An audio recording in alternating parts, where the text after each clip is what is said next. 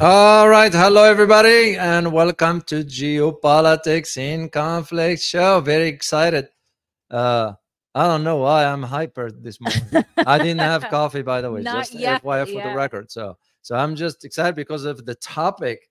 It's funny. I just had an interview in Washington D.C. with an entity over there, and John, I used to talk to him. He was a former Mhm. CIA, and he was the intelligence, the foreign relations committee in Congress. So I Wow. had a conversation with him, and he was, oh, believe it or not, we Yeah. tackled one of these issue about NATO. So this is what we're gonna be talking about to you, but not just from the military aspect. There is a lot of dimensions into this, and we'll show you some graphs and so forth to put things in perspective for you to understand that nothing happens in a vacuum when it comes Mhm. down to geopolitics. So anyway, very excited to see you guys. Please type in where you are joining us from. Like I see Francis Tango. He says hi to Yes. you. Oh, Hi to me as hi. well. So good to see you all, guys. Very, very excited. And so this is what we're going to be talking about. We're going to be addressing about where NATO is headed. Yeah. Well, we all know, because here is what mainstream media is not telling you, is that cracks and fragmentation exist from within the organization. Yeah. Despite what they're putting out there as far as we are united against the Russians, and it's nothing but hypes. Right. You look at now, NATO is willing to put France under the bus.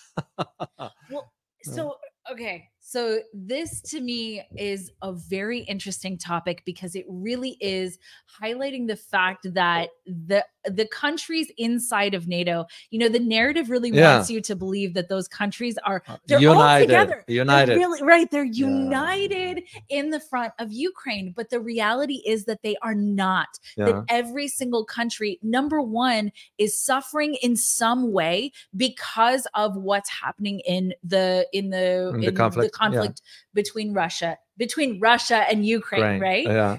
And so not only are they all suffering, but they all actually have their own agendas going on here.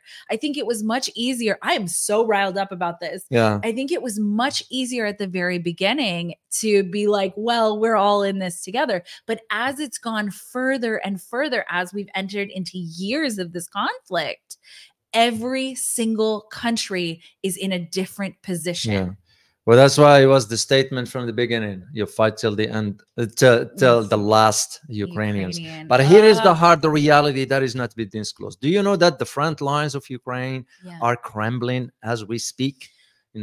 And what this makes sense now is given what's taking place today. You know what's taking place today? What? Is the visit of Lavrov to China. He's in China. Yeah. And guess what? He met with President Xi. Yep. But that in itself should give you the message, guys.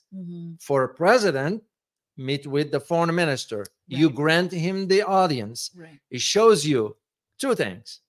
One is that China's now willing to back down from supporting Russia. Right. And two is a reflection of the changes on the global geopolitical landscape that is moving into a multipolar order managed by those two countries. Of course, the US will have to play a role into that, assuming it wants to play a peaceful role into this. Yeah. Because all this is coinciding with tomorrow, the visit of Fumio Kishida of Japan coming over to the US. And you know what they just announced a few days ago? That they're going to be conducting quadruple joint military exercises between Philippines, Japan, Australia, and the US. Yep. What the heck is this for? Of course, this comes in a reaction to ASEAN statement. Yep. ASEAN statements that is pivoting from Washington into China. Like I always say, nothing happens in a vacuum. All those You're absolutely right. Now, for Europe and NATO, the cracks are becoming more visible. Huge. But there are two main things that we need to pay attention to. The first one is NATO stated now they want to allocate or collect or whatever way $100 billion for the next 5 years. Yep. In support of Ukraine. Yep. For the next 5 years, by the way. Ukraine won't even make it till next year. They're already done. Did you know now that they are taking women Yeah. And I think building some centers where they're gonna keep the kids. You separating a kid from his mother or her mother. This is the horrible thing to do because they don't have any soldiers. No, and I think that that's something people don't understand is Ukraine's a small country. Yeah. It's not like the United States where they have millions and millions and millions and millions of people to pull from. Yeah. They don't. And the amount of people who have died in this conflict on both sides, but on the Ukrainian side, you're absolutely right. They don't have infinite numbers of people to throw at this. No, they don't. There are two main other reasons also that shows you where NATO is headed, because you all know, guys, it's nothing new. NATO is a relic of the past. Simple as that. You know, you have two countries. You have the United States and Germany. What are they doing? They send in troops. The US is sending troops. Our troops, they're going to be stationed in Lithuania, in Moldova. I'm sorry, Moldova. Yeah, and the German soldiers will be in Lithuania. You know, I visited Lithuania way back when I was still in Washington. I stayed in Vilnius. It's a laid-back town and all that stuff. But now makes you wonder. And the Russians already made it clear, should those come over, we're going to consider this as a threat to our homeland, and we will take, guess what? And I put this in quote because it's a very, very strategic wording. We will take the necessary security measures. Yeah. You go translate or interpret this any way you want, because what the Russian president meant by this is we will use deadly force should we choose to. Of course. And it's getting to that. And this is where now NATO is becoming this fragmented and it's chaos all over. But again, you guys been with us. How long we had the big channel, by the way? 3 years. 3 years. You've been with us I long think, enough. So by now you developed that critical thinking to understand what is beneath any action. Because this is what we're going to get into with why you see in Europe where it is economically speaking. And why the US pushed hard into ensuring that we're going to have to do whatever we need to do to prevent any rapprochement economically between Russia and Europe, especially Germany. Absolutely. Okay, so let's dive into that for a second, because so also, guys, I'm thinking about having a segment where we do economic guests. What do you guys think of guys, diving further and further into economics? Yeah, please answer. That's Elizabeth's background. It is. It's not mine. My degree is global business. And so that is, you're absolutely right. So if you guys are interested in that, because to me, and what I want to bring up next is just the wildest thing, but it is directly related to what has been going on, and partially why I believe personally this has continued. Now, granted, I am not an economist. I am just a very curious about economy person. So if you guys are interested in having more economic related content and especially guests, let me know in the chat. Okay. So do you want to see a really interesting chart? Let's start with the chart first. Okay. Because I like to see it. Okay. So charts tell you the story. They tell you if the you know story. how to interpret You're absolutely right. Okay, let's actually start with this chart. Let me add it to the stage.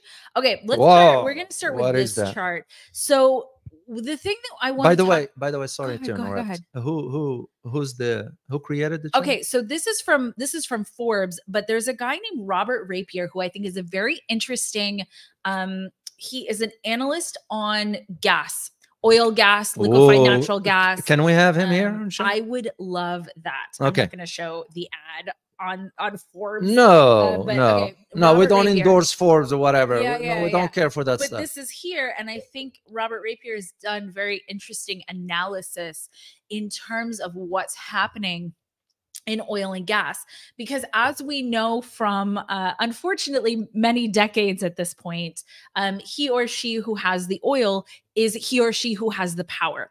So right now I want to look at the liquefied natural gas exports up until 2022. So we have Qatar, we have Australia, and we have the United States. Yeah. And so I want to look at, so the big thing that happened in the United States at this point, when we have this like sort of this incline over here, is fracking.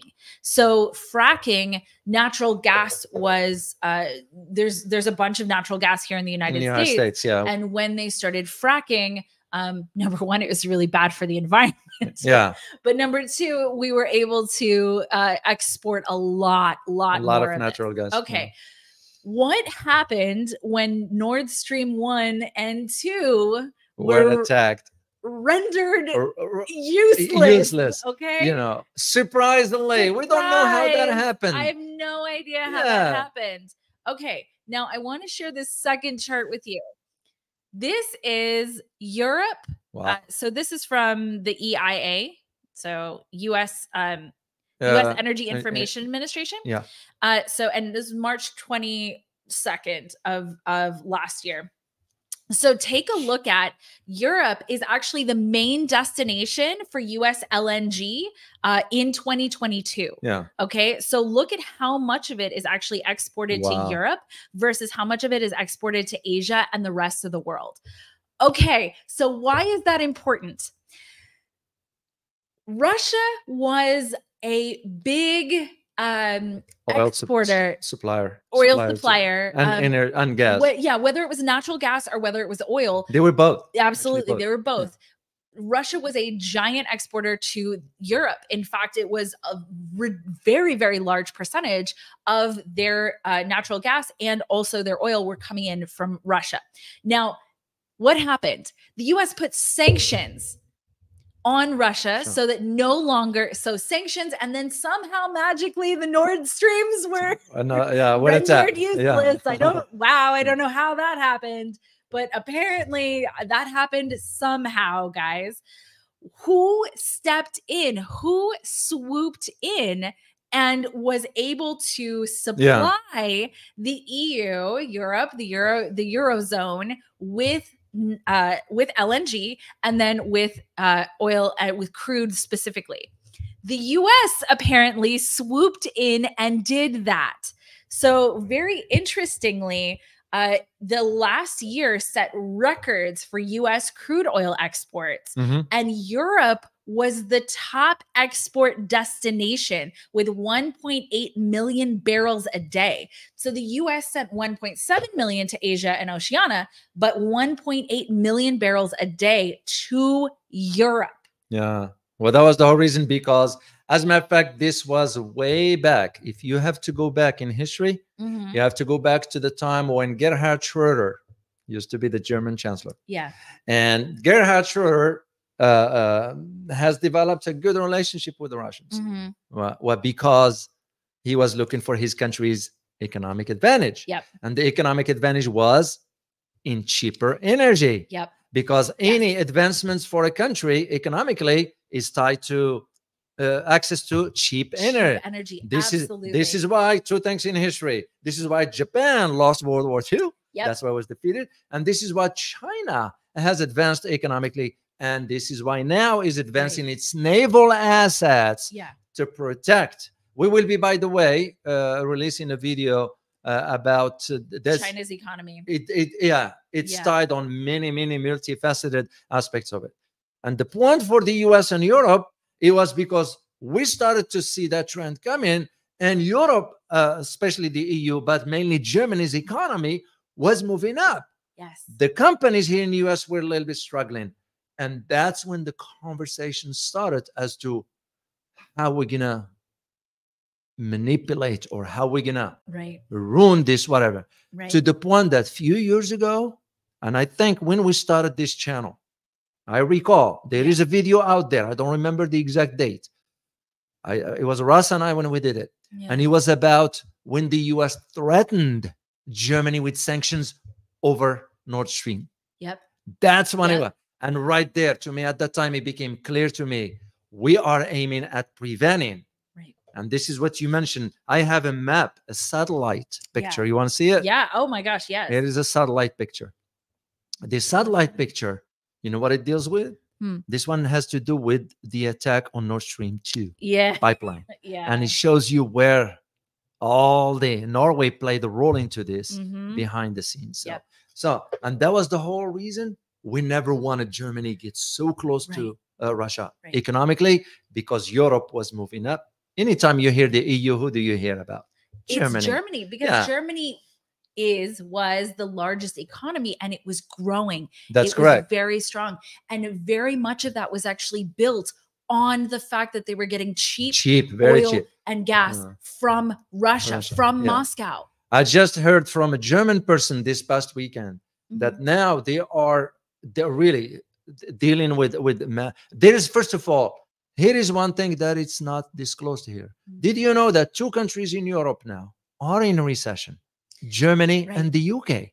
They never disclosed this one. No, they absolutely are not. And so actually, let me dive into Germany for a second, because the more or less the takedown of Germany has been, in terms of economics, has been substantial and very, very sad to watch.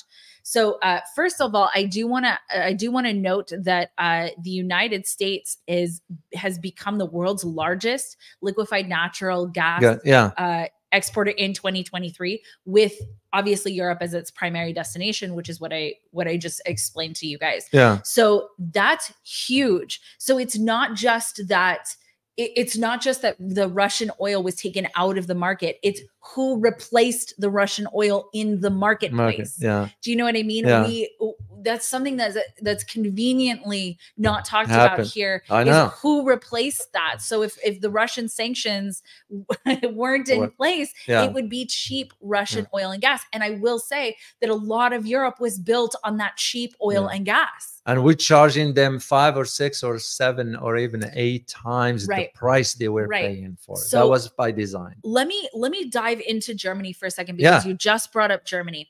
So after Russia, most of Russia's gas was cut off to the EU. So there was an energy crisis, right? So 40% of the fuel that came from Moscow, 40% of the fuel came from Moscow, and all of a sudden that was gone. So it's interesting to watch Germany's economy right now. So Germany's population has unfortunately taken the brunt of this, right? It's never the government that takes the brunt of it. It's never the ultra wealthy. It's always the population that takes the brunt of it. So I want to talk about the growth in the Eurozone versus the growth from Russia. So the economic growth, so the IMF, the IMF, International Monetary Fund. The International Monetary Fund predicts an economic growth in the Eurozone of only 0.9% in 2024, in this year. Whereas Russia, they predict a 2.6% growth. Despite the sanctions. Despite the sanctions. So do sanctions work? No, they don't. No, they don't. As a matter of fact, they now precipitated into that shift economically on a global level, especially when it comes down to the financial market. And we all know where gold is today, thanks to the sanctions and thanks to the changes. Gold and Bitcoin. And Bitcoin. Where the US and NATO embarked on. So. But here's the thing. And by the way, I'm seeing someone here from Czech Republic, Daniel Bauer. Good to see you. Good to see you. And someone else from Denmark, Martin from Denmark. So I miss Denmark because I went to Copenhagen way back in the day when it was still Scandinavian countries were very, now with Finland and Sweden in NATO, they dug a graveyard for themselves, because that's here's the thing. I love Europe. I am half Polish. I love Europe. I love Poland. And here's the thing, before I forget, while we're talking about NATO, did you know there is a talk behind the scenes to establish military bases in Finland, on Finland soil? You know, which is very, but anyway, that's another discussion on its own. The big fear, David, I think for everybody is, as the NATO countries are escalating this. First of all, why? And second of all, and I think that there's a really big discrepancy between the populations of most of these countries and their governments, because you are seeing mass protests all over Europe. You are seeing the population saying, "What are we doing? What this is causing us to suffer. Our prices of basic necessities are going up, and Europe gets cold. Part of the United States gets very, very cold also. But Europe gets cold. A lot of it gets very cold in the winter. And so you're starting to see, I think, a very big gap forming between the governments of countries, and not all of the countries, but the governments of countries and their people actually starting to speak out and saying, what are we actually doing here? What are we paying for? The Germans are, I don't know about the British people yet, but still, Britain is sinking economically. They're just not disclosing this. I mean, you remember, and I did mention this before. I'd be happy to repeat it again. I had a chance to read up, it was a leaked memo inside the Pentagon. I don't know if I shared this with you or not. But anyway, what is it? And then I'll know.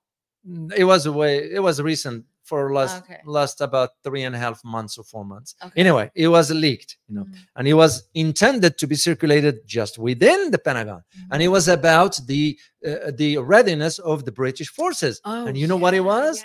It says that if British, which by the way, this is the one pushing for this narrative about we're gonna fight the Russians now. You know what that memo said? What? If British get involved in a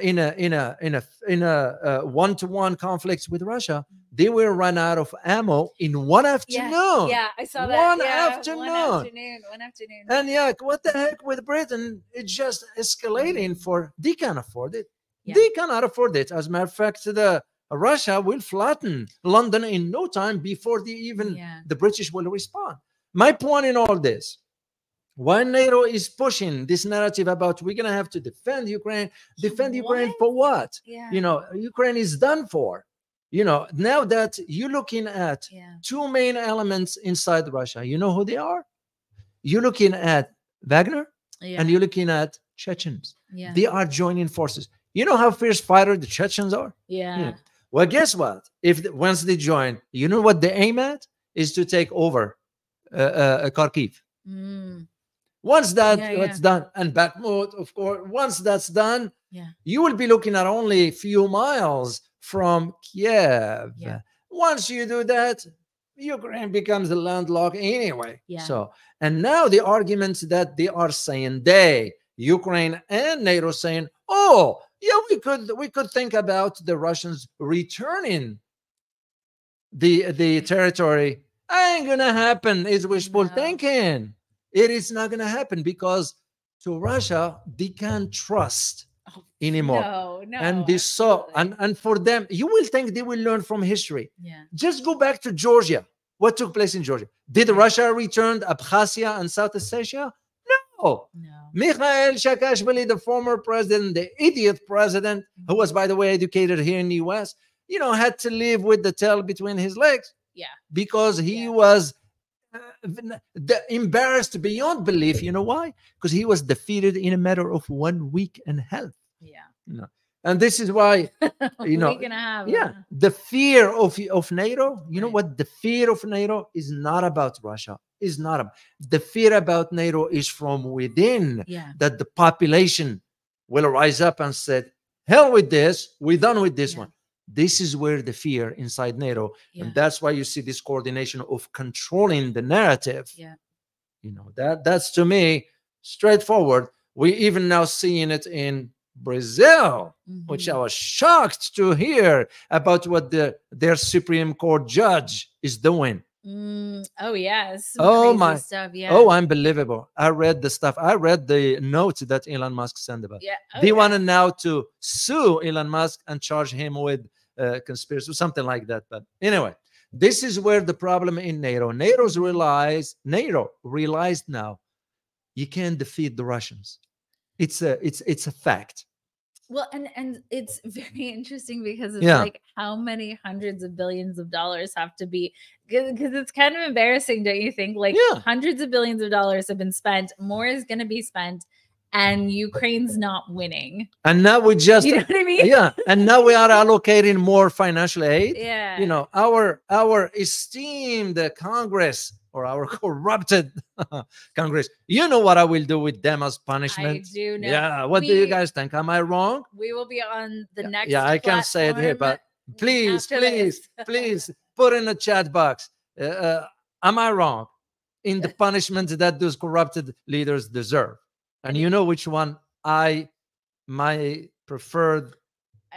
We do. And if you guys don't know, for those of you who don't know what it is, we will be on the next platform, which we cannot name, but we will be on the next platform next after this. And if you don't know what platform that is, put it in the chat, and somebody who does know, respond. I love it when you guys talk. I see. Look at that. Look at that. Chanel is saying after church. You're absolutely correct. Caracolak agrees with me. That's the way I look at it. Well, it's not that I am heartless, because there are some who judge that way. No, it's a difference between a right and wrong. And especially when it comes down to public figures. Once you become a public figure, it's no longer about you. It's no longer about your interest. It's about the welfare of the constituents you're representing. Right. But I will say this. I think fundamentally one of our biggest flaws is the fact that our government officials can take money from somebody else. So if you look at the way that our Congress is set up, who is paying them? So if they enter in being, net worth, whatever it is, and they leave and their net worth is in the hundreds of millions of dollars, who is paying them? It's not us. It's not the people, right? And so whoever pays you is your boss. Right? Like if you work at a company, whoever your boss is who pays you, right? Your allegiance is to who pays you. And so instead of having an environment where the only way that they're allowed to get money is by being paid by their constituents. Yeah. Because imagine that, right? Imagine you didn't get to be 100 millionaire by being in Congress. Yeah. Imagine that. Imagine that you had to stick to your $100,000 something dollars. $150,000 for House of Representatives, $175 for senators. See, let's say you had to stick to that salary. Yeah. To me, you would attract a different kind of person. Somebody who wasn't driven by money, somebody who couldn't really be corrupted because there was no corruption to be had. You would have a completely different type of person drawn to that job. Instead of looking at that job and saying, this is my ticket to being really, really obscenely wealthy, which is a different personality type that's drawn to that. Now you see why I turned down when I was approached. I was approached to run for Congress, and I turned it down. I will say this. I say this to you guys almost every time. You guys go be wealthy. Power is with the wealthy people who are resourced. If you cannot figure out whether you can eat for dinner or not, then you are not going to be able to focus on bringing good to people. You go be wealthy. You go be powerful. You guys are the ones that we need in power. Let's get back to another point that we need to talk about NATO. Given the statements by Emmanuel Macron, we're going to send the troops. First of all, what troops? Excuse me. It was pathetic. Excuse me. It was pathetic for him to even state something like that, because his 20,000 or whatever he's sending will be wiped out in no time. I think it was Colonel McGregor that said that. I think it was Colonel McGregor. Yeah. It was either Colonel or Scott Ritter that said that he doesn't even have 20,000 troops to send. He's got like 7,000 troops. Yeah, they don't have much. I remember seeing that on an interview. But the point, my point for all that, why I'm saying this, thinking because they wanted to take the lead as far as we are the spokesperson for Europe. Because when you think about the Atlantic relations, you know who usually you hear? Germany, France, and UK. The rest of them. That's why I don't understand. 32 countries in NATO. What are they doing? What are they contributing? What are they bringing to the table? Yeah. So, Germany increased its military spending now for the first time to meet the NATO requirements. Yeah. It's interesting because who's calling for that? Donald Trump. Yeah. Well, because they're concerned. That's interesting to me. Well, that's why they went ahead and said we need to generate $100 billion for the next 5 years, because they are concerned. NATO is concerned that if Trump wins the election, which even with Trump himself is not qualified for the position anyway, there are no leaders in America. Let me put this flat out. I'm not going to vote for him, because who are you going to vote for? No, it's the illusion of choice. It's not really. So it becomes the issue for France is because, if you recall history, what did Charles de Gaulle? You all remember, you all know who Charles de Gaulle is, the former general. What did he do? He pulled out of NATO. It's because he said, well, America doesn't live here. We live here. Right. And he was right. Which is true. That is true. So France now, they've been calling ever since for establishing a European security entity that is independently from the US. But it was nothing but hypes. Well, who's going to fund it? Well, that's why we fund the United States. Who's going to fund it? We funded it so we can keep control. Yeah. And this is why you have over 30,000 troops in Germany. Yeah. What are we doing with 30,000 troops in Germany? Right. But to go back to my point about France, I think France realized the trajectory. It's not to its favor for one main reason. Yeah. You know what that reason is? What? Being kicked out of Africa with nothing. Oh, yeah, absolutely. With nothing. And who long past due. And who replaced it? Russia. Yeah. In Burkina Faso, in Niger, and Mali. Yeah. So, and France was taking advantage of the resources. We all know, you all know about Africa and so forth. I have a big problem with colonizing countries. Big well, problem. Yeah, if you go and help and build the infrastructure, whatever, that's great. But that's not colonizing, right? Colonizing is going in, taking whatever resources, whatever the population that was living there is like, you know, this is something that is interesting, but that gets forgotten often. Remember when history books used to say that Columbus discovered America? He discovered a continent where there were millions of people living on it. Already here. But don't worry, guys. He discovered it. No, he didn't. There were people here. He took it from them. Yeah. And the same arguments can be made about World War II. Now, here's a question for you guys. To those who know a little bit of history, about history. Who won World War II? Please type in the chat box. I would love to read your answer on this. Who truly won World War II? Yeah. It's because the books are just, manipulated. Well, I think it depends on what country you're in and whose textbook you're reading. Yeah. Yeah, right there. Here's Kate Stone. You're Russia. Karakulak, Russia. Lucio Delgado, Russia. And I'm seeing Russia. Hamad Sidi, Soviet Union back then. YT, Russia. Kenneth, Russia. You guys got it. But the idea that the history books have been manipulated, I used to teach. I teach government. And one of the books that I found out way back in the history, when it comes down to the history of Texas, and you know what it was? It was manipulated because if you only know that the state of Texas belonged to Mexico, it was never American. Yeah. And those books were, and thank God for some honest professors, they went to the Capitol and requested that those books will not be published because it's falsifying historical record. And I was talking to good for them. I was talking to an individual who happened to be a professor of history and of Mexican descent and understands the ins and outs of it. And he and I would sit down and talk and all that. I mean, I was like, yeah, he can't be doing that. The same thing I'm saying here, guys.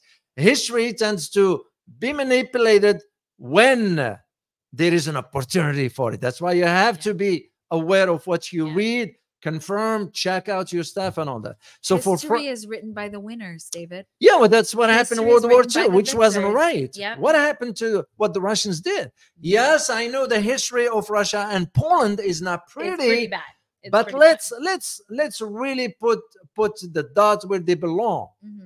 If it weren't for the Russians getting involved, what would happen in Poland at that time with the Germans right there? Or even the US? Will the US even get involved? And it does not excuse what they did later. Okay. No, it does not excuse what they did later. However, that is a reality. That is a fact. Yeah. And this is now what I see. And again, you all know, guys, I think far ahead down the road.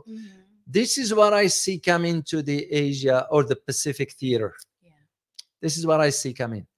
And how that conflict is going to sort of be swirl in a way that is going to be manipulated and later on. It is very interesting that, David, you and I, you can't trust legacy media here. No. And it's interesting to look at the publications that are in Asia specifically about this conflict. They are shockingly more balanced. I'm not saying that they don't have their own Arab agenda, but they are shockingly more balanced about this conflict. Yeah. Well, I do read up on both ends of the Atlantic, on Yes. both sides of the Atlantic, Me too. and even in Asia. And I can. Mhm. This is what I do for how I get my information is to read the analysis from different entities. But I do see how the Western one, how it's narrated, and sort of to take you on a path that is not the right one as far as where the truth is. So. Yeah. So, but this is just to go back to France. This is where the issue with France. France now is realized being kicked out of. As a matter of fact, believe it or not, I just read yesterday or the day before that now France is reaching out to Morocco. Why Morocco? It's because Morocco was a French colony. Yeah. You know, they're reaching out to them after their relations get strained. Whatever. Well, it's not because they care. It's because they are losing ground in Africa. Morocco, at least when it comes down to agriculture, Morocco is a good country when it comes down to produce whatever. Morocco is #1 in citrus in the world, whatever. Yeah. All the produce goes to Europe. And France was very concerned that now Morocco, because Morocco is moving a different direction altogether. Where are they moving? Moving in the sense of building up a pipeline with Nigeria. Oh, yeah. Where that's going to go. Yeah. You look at about the relationship, because what France did regarding the Western Sahara and all that stuff, which is a touchy subject for Morocco at that point. But just to give you guys an idea, is that France is realizing now that is being thrown under the bus. Even NATO don't care. And Stoltenberg, he doesn't give a damn about anybody because he's concerned about his position. He wants to stay in. There are two individuals that I was informed that those two have their eyes on the Secretary General of NATO. You know who they are? One of them is Mike Rutte of Netherlands. And you know who the other? Ursula von der Leyen. The liar. Don't do it. Don't do it. Don't let her be it. No. Those are the two. I mean, but because here is how it works for NATO. The more you push for conflicts and as a secretary, the more you are accepted. And of course, we have a say into that because we control the budget. And the military aspects of it is controlled by a 4-star US general. Always. They will never be a British or French general or Turkish or whatever. It will always be US. That's what I'm saying. Money equals power. You guys go be wealthy. Be the powerful people. I will say this until I am blue in the face. Yeah. Well, it's the reality of it. It's the reality. Yeah. And this is where France now realizing that because their statements thinking that the NATO is going to come and support that statement by sending troops. There is no country in NATO that is willing now to send its troops to Ukraine. Right. Yeah, sending them to Lithuania or Moldova, or whatever. Yeah, we always do troops. And when I was in Vilnius, Lithuania, that is back then, there were some U.S. troops there, small portion, whatever. But as far as going to Ukraine, they will be wiped out. Right. I mean, you look at even production-wise. Did you know we're running into a problem right now in the U.S. regarding ammunition? Oh, hugely. Okay, yes. Talk about that. You know, that's really it's important. because what do you need for the ammo? What do you need to produce that? You need gunpowder. Yeah. Where is gunpowder coming from? China. And China's stopping the supply. Yeah. It's stopping that. And this is a huge thing. So when ammunition production here in the United States, Russia produces, I think it's like 4 times more. So like 3 or 4 times more ammunition. I had the numbers like a couple weeks ago, but basically it was like Russia was producing 3 or 4 times more ammunition than the US was producing. I'll give you one example also about tanks. Yeah. We produce, this is the last reading I did. We produce about 1 tank for almost, it takes us 100 days to do that. You know how many Russia produces? I don't know how many. About 10. Wow. In the same time frame? Same time frame. Yeah. Yeah.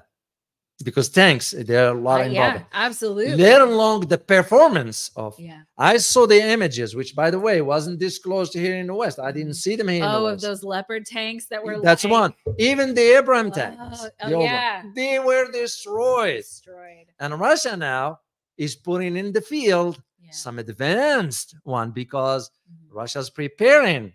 There's something big is going to be coming in about a month and a half or so. Why? Because we're moving into the end of spring, summer, the dry land. It's going to be now. And Russia's going to move forcefully and take care of whatever it take care of. NATO is realizing that if we bark so loud, we're going to scare the Russians.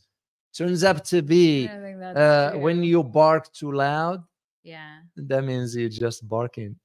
There is no, But also the conflict in Ukraine exposed the vulnerabilities of NATO as a whole, and makes me wonder, as an observer, as one watching from outside in, what are the 32 countries for? Right. What for? And especially when you have countries like Montenegro, part of NATO. Countries that it's a beautiful country. I have nothing against them. It's just what are they contributing to? Well, I sort of think that that's like a show of numbers, right? So that's all it is. Look at how big we are. We have all these countries that are involved. But I will say it's what we've heard actually out of Russia and out of China recently is that they know how bad things are here in the United States. And I think all of the major governments around the world are looking at the United States and asking, how long can this continue? How long can the U.S. sustain the way that it is? And so I think it's an interesting set of conversations coming up among world leaders, because in a sense, it's a matter of time. And I wish that weren't true, because we're on the ship. I always say this, we're on the sinking ship here in the United States. And if we can bail some water out, and if we can keep it from sinking, fantastic. But our foreign policy and our domestic policy has been so bad over decades and decades now that the United States is in bad shape, and everyone around the world can see it. And, here at home, Biden's coming out and he's like, well, we did it, guys. Our economy's great again. Can't you tell? Can't you guys tell how much I've done for the economy? It's sad. Very sad. Okay, well, that's its own showboating, right? That's its own. But the idea, re-elect me again. To me, what saddens me the most is that you got a leader that is lying. And that's what saddens me. Like, it's not even hard to go to the grocery store, right? Go into any big city. It is a lie. And so other countries are watching the problems that the United States has with immigration, with our education system, with inflation, whether it's with healthcare. They're watching us they're watching our food be basically corrupted and sold out. Like, they know that the stuff that's in a box of cereal here in the United States is different than in Europe. They know that it's different, right? Yeah. They know. And so it's like a matter of time. And in a way, I think they're biding their time until the US crumbles from the inside out. And how did Rome fall? Exactly. From within. From within, not from without. There's another point I want to mention here before if we can later on answer a question or two. Oh yeah, later on. Question. But still another key point, and I give. Let me see here. Because funny, I was about to talk about it, and I mean it. It's from Martin. You put, David, can you maybe elaborate on the less known motives behind the Ukraine war, namely BlackRock? Yeah, it is a good point. And I was about to talk about it, but not that one. I was about, because I like to give credit where credit is due. But I was going to talk about nation buildings. Nation building has always been one of the mantra. When we go in physically, and I remember the one in Iraq, the one in Afghanistan, we tried to do this in Asia as well. It was always about this one in Ukraine is slightly different because the arrangements have been made prior to this, that you flatten the country, you get into nation building by having an entity like BlackRock get involved in it. We've done it before, but look, nothing gets built.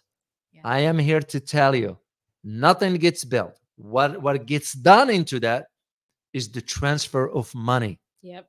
So the allocation, because you know what's going to happen with this nation building is going to be now an international conference down the road, donations for rebuilding. Yeah.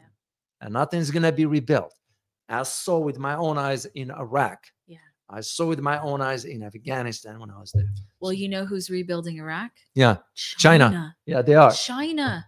It's This not is the US. Yeah, this is why back then, when I was still there, the Iraqi government gave Chinese a contract in one of the oil fields, and we were livid. We were livid as to, you know why? Because the Iraqi government asked Exxon to leave. Yeah. And we were like, what? They're like, yeah. So we're the one who fought there. We're the one who spent blood and money. But again, it was for the wrong reasons. Yeah. We weren't supposed to be there to begin with. There were no weapons of mass destruction, turns out. And I really argued in one of the way back. Yeah. Send a note that, sir, you do not want to go in. Right. If you only know the history of that part of the world, let alone what you're going to do to the geopolitical landscape is you're going to turn it upside down, paving the way for Iran, because you now eliminated another enemy at that time. Because there was both Iraq and Afghanistan were at that time enemies of Iran. Then I said the changes on the geopolitical landscape is not going to bode well for the United States long term.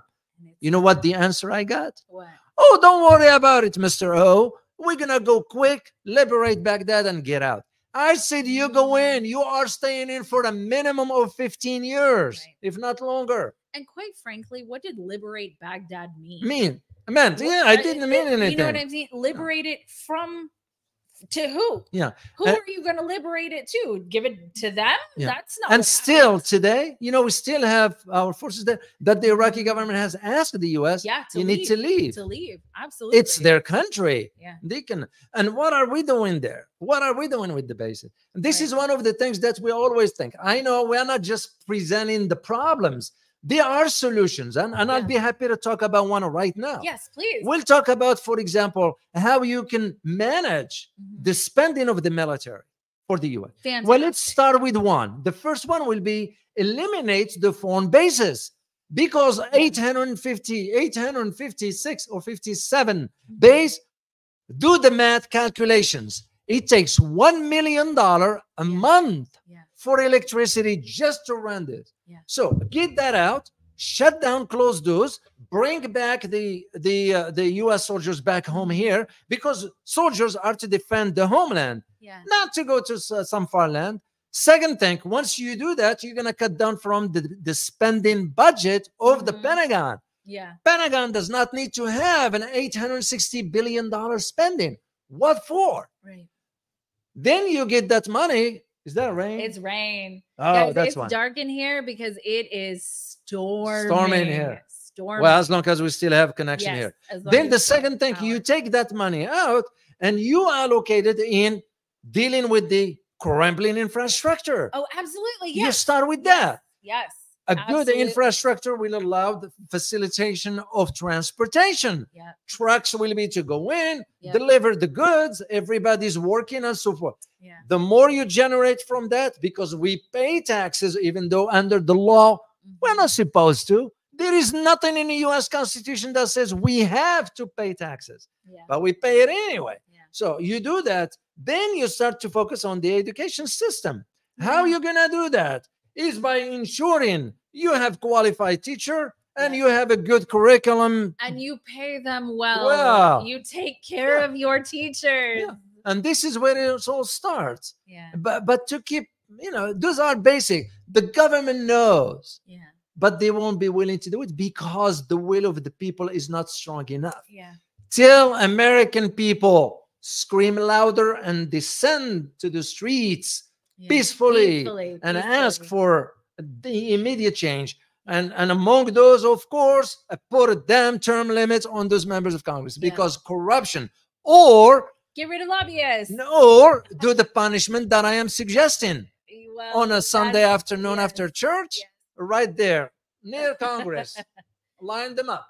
Yes. So. Well, and if you want to know what that is, we will be on Yeah, the next platform in a few minutes after we end this. And if you don't know what platform that is, ask in the chat. And somebody who does know, please respond back to them. Yeah. All right. Let's answer one question here or two if they are okay, or we can answer them on the other platform. Whatever you guys want. What would you like? Yeah, let's answer maybe one here, and then we're gonna switch over to the other platform. Yeah. You know, I think so. We have an interview with Gerald Celente, who is the founder of the Trends Journal, coming out on Thursday. It is very, very, very interesting. He's very strong in global economics because, like I said earlier, nothing happens without economics. My husband showed me a really funny video the other day, and it was a comedic video, and it was a guy talking about you know, why do we have all these bases around the world? Well, okay, so to protect trade, right? To protect our trade interests, to protect trade routes, right? Like that's why we have these bases, is to protect our trade routes. Well, who is our biggest trading partner? China. So who are we protecting our trade routes from? China. Why do we need to protect our trade routes with China from China? Yeah, it doesn't make we don't. You're right. They have active interest in getting their goods to the United States. We have active interest in making sure they get here and that they get our goods. We don't need to defend that. That's true. That is true. Okay. All right, let's see if there is one. If not, question from Timeline Dunkley: will North Korea be in BRICS soon? I don't see that happening yet. I don't see that. No. As a matter of fact, now that Russia lifted the sanctions on North Korea. Oh yeah, that's big deal. Its own show on its own right. But there are those who say, yeah, you'll get North Korea. That might end up being better than India. You know, North Korea is a really interesting. But it's very North Korea is very different. You're talking about so very, very different as far as, you know, because you think about the economy. To me, is always think in terms of what economic assets a country is going to bring. Absolutely. I know someone one time commented that I do not like India and I do not like Nigeria because I expressed. No, it has nothing to do with that. It has to do with the reality is what those countries are bringing to the table. And BRICS will have to be very careful moving forward. You know, there are about 80 countries on the list now waiting. You can't admit all the 80. No. Yes, I know. That means the whole global South, which will be a reflection of the new geopolitical order. But it doesn't work that way.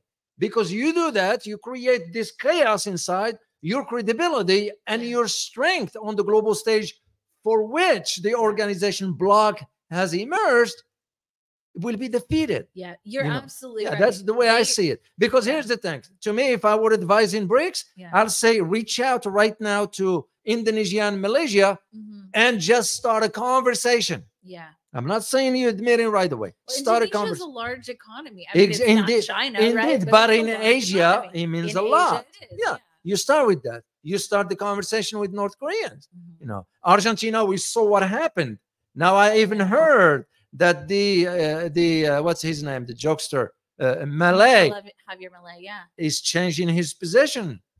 Well, he came in with a really I know. position. Now he's flipping because he saw the reality, but it's too late. Because the problem with all that is each time you have a new president, they can just flip quickly. This is what I'm saying. BRICS will have to ensure that admitting countries, the likes of North Korea, which I am sure it will contribute to a degree, but on what capacity? No, for sure. Now, when it comes down to military stuff, North Korea can contribute to that. But who's helping North Korea with that? China and Russia. So you're going to have to think. What other assets? They're already in. You know what I mean? Exactly. That's my point. So that's the way I see it. If BRICS wants to play a global role on the economic stage, because we're talking about a global South here.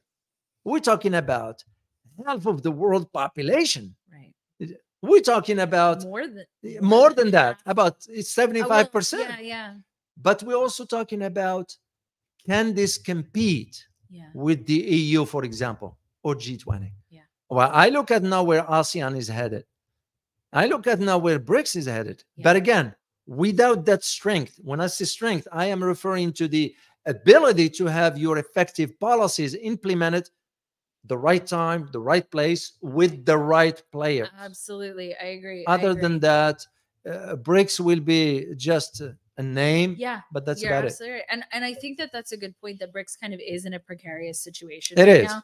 They really need to.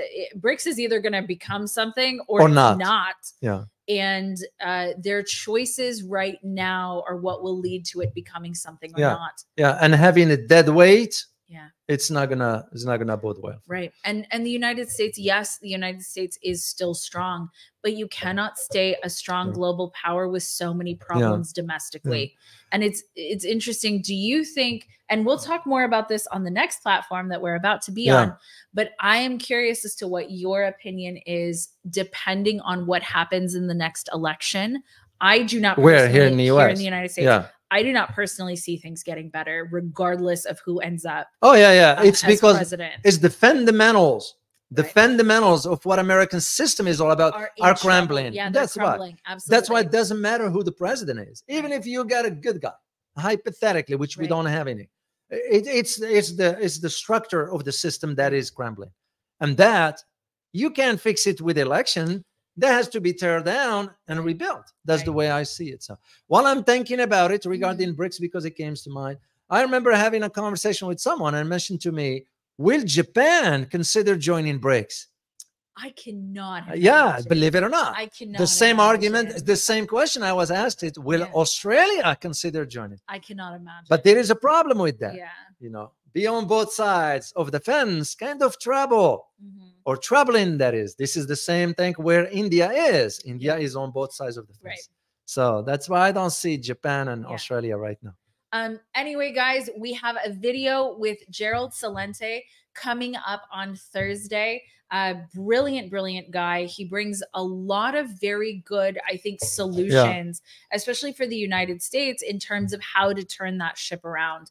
But really great interview, guys. Check it out. And I really like to support his cause. I would too. His cause is, and I'll be happy to play a part in it. Yeah. If he ever extend the invitation, whatever, I'll be happy to, because what he's thinking about is good. Is good not only just for the U.S., for global peace. For the global peace, that's why. Yeah, I truly would love I do too. I really resonate a lot with what he has to say, and it was actually really nice to interview him because it made me feel like all of us are not alone. Yeah, that there are actually a lot of people here in the United States and around the world. No, they are good people that really want peace and don't want to continue the cycle of war and the next empire and the next fall of and continue the process. A lot of people don't want that anymore. So, all right, guys, well, we hope to see you in about 5 or 10 minutes, whenever that time is. We'll be there soon as we're done here, and we thank you for being here. We thank you for your kind support. I know today we didn't wear the merchandise today. We did not,